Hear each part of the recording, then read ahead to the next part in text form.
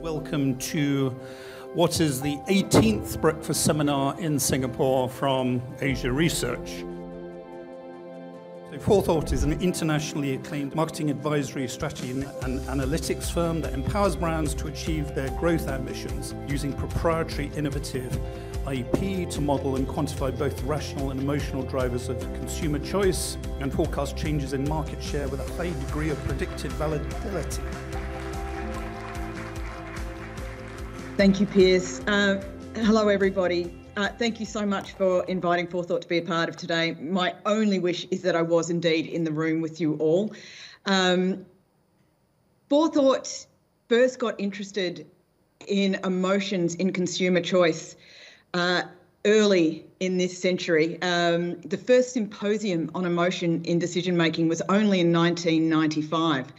And in 2010, having done a huge amount of research to understand the current literature, we brought Prophecy Feelings to market because we wanted to help our clients with the piece in their brand building and their communications piece that was missing. We had the rational drivers of consumer choice, but we didn't understand emotion. So that's the journey I want to take you on today. Just to frame this morning, 2 slides on Forethought, very, very brief. Then some of the theory that got us to where we are, a little look into the methodology and a quick case study. I hope that works for you all. So Forethought, we try to always bring our work to industry awards so that it can be assessed against our peers and so that we can learn and evolve and develop through their smart and useful feedback. So just some of the awards that Forethought has won in this brand and communication space in the rational and emotional choice drivers. And just some of the categories that we work across: insurance, painting, retail, the hotel sector, banking, media, quick service restaurants, wealth in the Asia Pac and North America regions. Promised I'd be quick about who Forethought was. So, emotions in decision making. We first became aware, initially the economists had the running on how people make choice, and it was an entirely rational framework of decision making. And for many decades, that was the accepted base of knowledge. The advertising industry picked it up, marketers picked it up, in trying to detonate consumers' preference for our brand. We understood that decision-making was entirely rational. Along comes Professor Antonio Damasio. Some of you may have read some of his work, Professor of Neuroscience at the University of Southern California. And he was observing a couple of his patients who were challenged in making decisions. And what he identified was the emotions processing centres in the brain were damaged. And without that ability to process emotion, they were not able to detonate decision making. Further down the stream, Daniel Kahneman. Now, I'm sure many of you will have read Thinking Fast and Slow.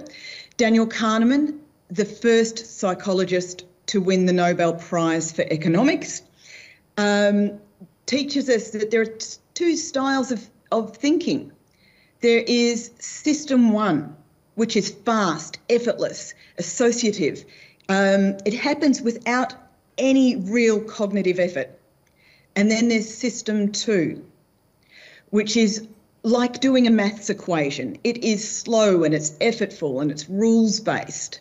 And that's the cognitive processing system, the rational processing system. So from these learned academics and many more, Forethought learnt about how decision-making actually occurred. Now, in the emotions piece, in understanding emotion in choice, any measurement tool that is applied must measure emotion implicitly. Where we measure emotion explicitly, we have to deal with an awful lot of noise. For example, in a focus group setting, we can ask people how they're feeling. However, the data we get back is coloured by all manner of different activities, the social environment in which the respondent is participating, the kind of day the participant has had. And we don't get a clean read on emotion when we ask for or capture that data explicitly. So it must be implicitly measured. Any emotions measurement tool needs to be predictive of relevant consumer outcomes. Business outcomes is how Forethought defines it, such as brand choice or market share growth. It should reliably detect the discrete emotion, including negative emotions such as anger, sadness, shame, anxiety. Because as marketers, our clients must be able to address negative emotion, whether that be a deliberate choice to detonate a negative emotion to catalyse switching behaviour, for example, or to understand what positive emotions are involved in the category choice. For example, pride. And we know that in pride, it's a very powerful emotion for retention, repeat purchase, loyalty, advocacy.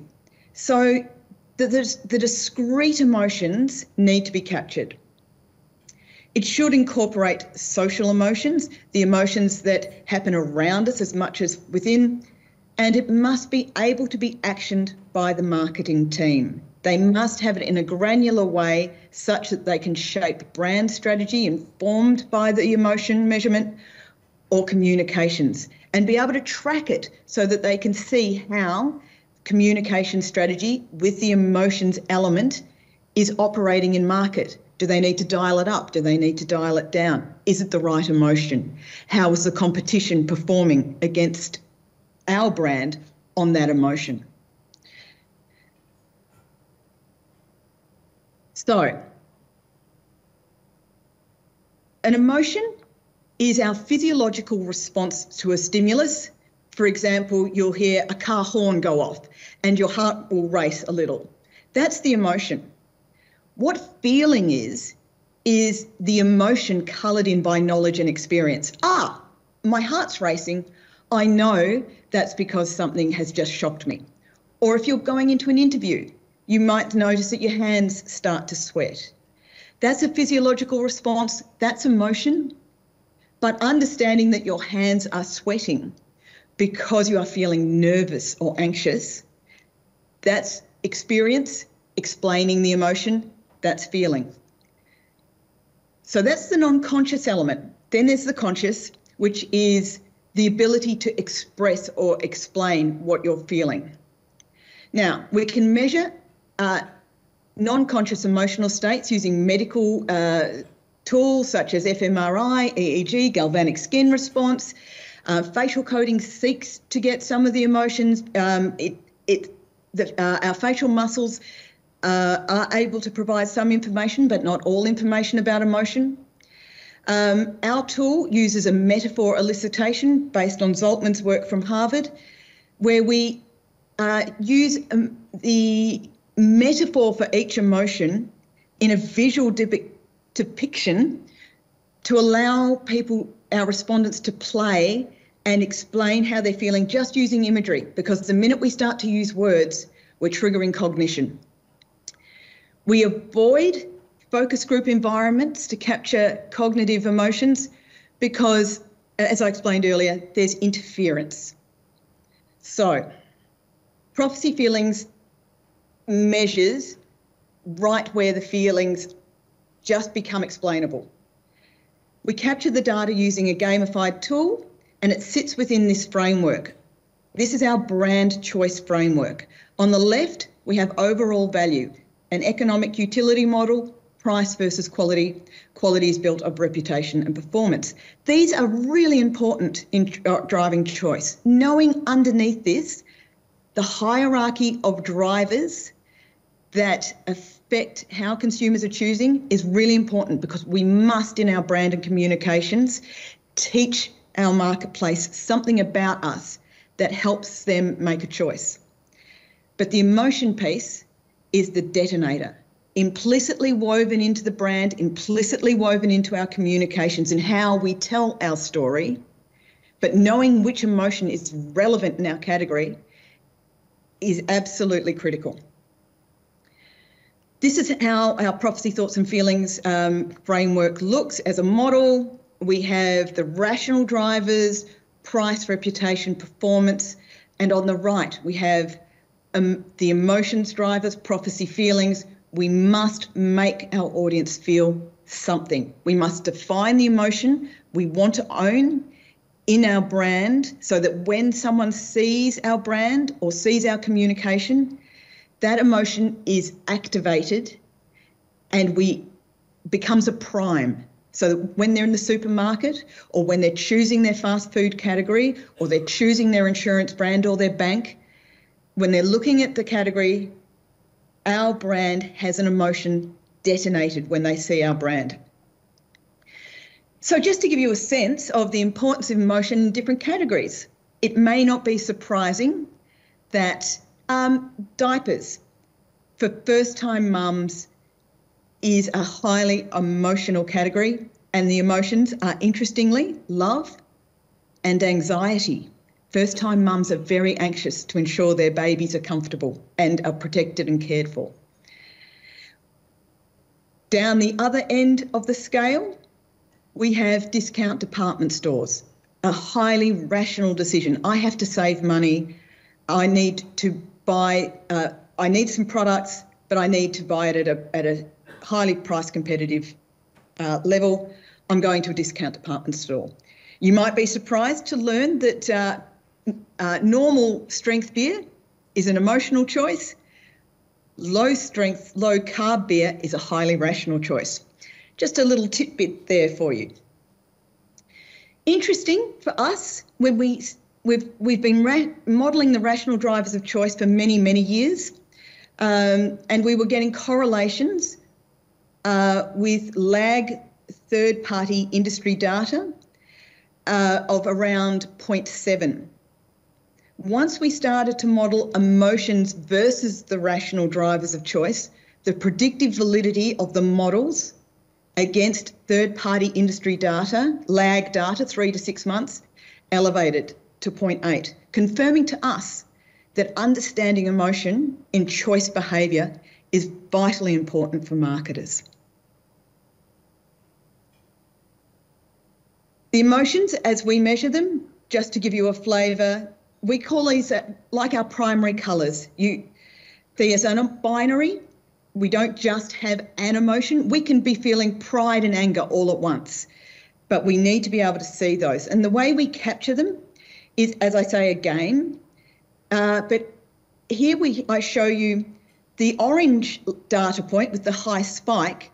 That spike is a time-stamped spike.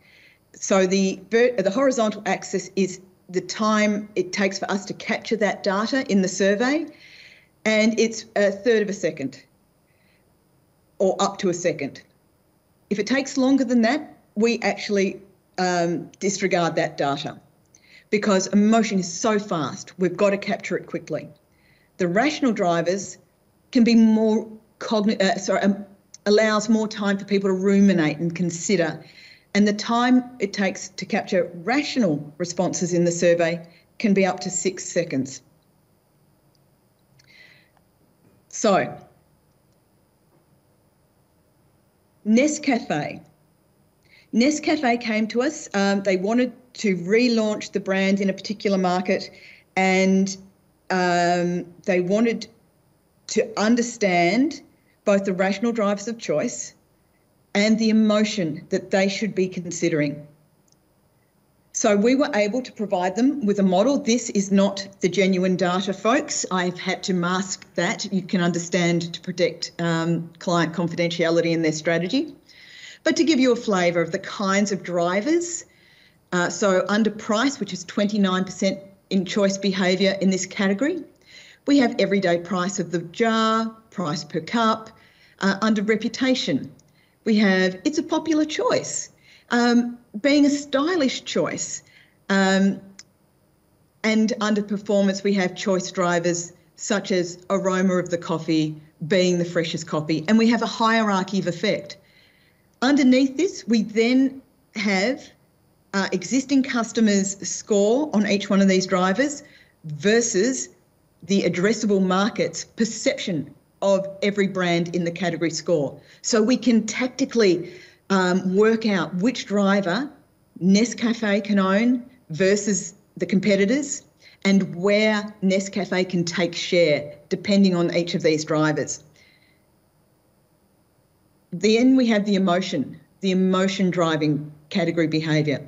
And we sought to understand Nescafe's ability to own distinctively one of these emotions, and we embedded that into the communications strategy. I'm about to show you an animation, but first what we have is what we call the triple play. So we've identified the emotion. Again, the emotion is clear here. Nescafe decided that love was the emotion they wanted to activate, and the rational drivers are masked, but we have a quality driver, sensory taste, and a price driver, well priced. And folks, if I can encourage you in your communications to never shy away from having a price, whether it be signalled or absolute, a price message in your communications, it's incredibly important. People try to avoid it because they think that sends them into a price battle. We're not saying advertise that you are the most price competitive. It's not about being the most price competitive, but providing pricing cues that signal your consumers are getting value, incredibly important. So here is what Forethought calls the communications triple play. This is what we want the brand and the communications to stand for in market. And it informs the creative brief and how the advertising comes to market. So the creative agency received their brief using the triple play and came up with a couple of animatics. Now, I'll just show you a brief moment of the mood video that was produced. We tested at this point to understand which of these animatics elicited the right choice drivers, rational, and the right emotion. Then it went to a more fully realised animatic. I've been peering out a window, trying to find an arrow to fire into the rain. But you were hidden by the shadows, trying to find your way home and shelter from the rain. And so it goes on. But we have an intergenerational story, a father and a daughter from when they were a young family to the more mature family. That animatic of the creative options presented to the client was the one that most effectively activated the emotion and the choice drivers. So with that level of confidence, knowing at the pre-test stage that the ad directionally was right, Nescafe was able to move forward into the full-blown execution. I've been peering out a window, trying to find an arrow to fire into the rain. But you were hidden by the shadows, trying to find your way home and shelter from the rain.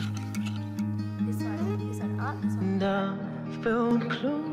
But what's most important for us today is to understand what effect did the emotional elicitation. Nowhere in the ad does it say love us. Nowhere in the ad does it even mention love. But the ad, through its storytelling, signals and cues love. Now, I can tell you, on the right, we've got our emotions web. On the right-hand side, the orange, yellow, purple, pink and blue are the positive emotions. The purple emotion is actually love. On the left-hand side, we have the negative emotions, anger, sadness, shame, anxiety. And our starting point we have a purple, odd-shaped thing in the middle of the circle. That's the Nescafe brand before the ad trying to elicit love. So the brand was not doing anything to drive positive emotion. The always animatic is the pink line in the centre. And what we saw in the testing was it barely moved the dial on the emotion that we were going after. But the full-blown ad always, the pink directionally tells us we're right. The animatic was directionally giving us the cue that the emotion was in the right pathway. The dark maroon line with the red arrow pointing to it is the TVC performance on love. And we can see a really significant spike. So we know that that emotion was the most important emotion driving category choice. And now we can see our brand, Nescafe, is actually activating that emotion. So a really successful outcome, and it yielded results in market. Obviously, sales are the most important thing. Just some feedback from the client. Nestle used the prophecy, thoughts and feelings to access the rational and emotional inventory for the brand and communications. Without this approach, we would still have an insights gap. And for us, feeling was a building block of accountability, delivering predictive validity, market share. So it told us what we needed to do, but it also allowed us to measure performance in market. So that, and I'm smack on time, that's just a flavour of Forethought's approach to measuring the rational and emotional choice drivers, supporting our clients to embed that into brand and communications. And thank you for your time, and I would love any questions that you'd like to fire my way. Do you have market norms for categories in the Asia-Pacific region? We do have a norms database. It's for it could be looked at from an Asia-Pacific basis. We treat it as global. So what I was just curious about is earlier you showed us, the role of emotion across many categories. Yes. Discount Yes. department stores was at the bottom. And I just wondered, Yes. when you measured this, was this looking at the choices of brands or stores within a category, or was it at a higher level of saying, will I go to a discount department store versus a full price one? A really thoughtful question, thank you. So what we learned is we had the discount department stores, but we also had general department stores in the model. And so with general department stores in the model, it really, because our target audience was actually mums responsible for the household income, and they got incredibly anxious when the general department stores were in. When we took them out, the discount department stores presented a completely different emotional profile, and we were able to model that against rational drivers and see that a store I feel financially comfortable in was connected to pride. And what we know about pride is that there's a pro-social expression of pride, which is I'm a part of something bigger than myself. But there's also self-reflective. I'm making good decisions for me and the people near me.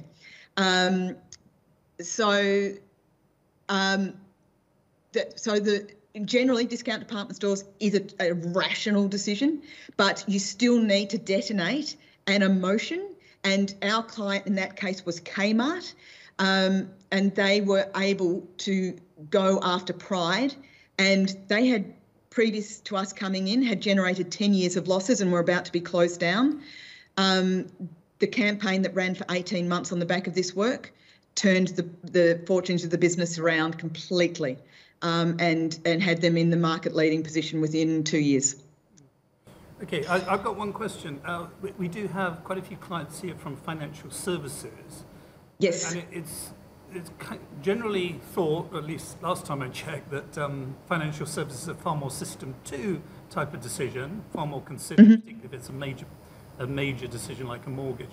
But is there still applications of your techniques for, Yes. say, financial services or even business to business? And Absolutely, there is. you've got experience of doing that. Absolutely. So in the banking sector, in insurance, in banking, in wealth, we've certainly used this very heavily. So in the Australian market, we are working with one of the big four. So if you know that the Australian banks are in the top 50 banks in the world, or they were. So we're working with one of the major banks at the moment. The moment a consumer is choosing their brand, remains a normal choice of brand, regardless that the product is highly rational. So the brand must address the rational elements that are going to drive preference. But to get a distinctive position in market, owning an emotion, and it's really interesting. So our client currently is Westpac. They are going after a very specific emotion. I won't explain which one, but perhaps if you look at the advertising, you'll see, or you'll feel it even better. In the B2B space, yes, we're working with a Big Four consulting firm, and they've learnt both in their audit and their consulting space that people are people, and decisions remain have an emotional element in it, and that they need to address that in their communications. The communication style is different. They're not advertising, but in how they're interacting in their relationships, in their collateral, in their other assets, is informed by that. Thank you, Piers.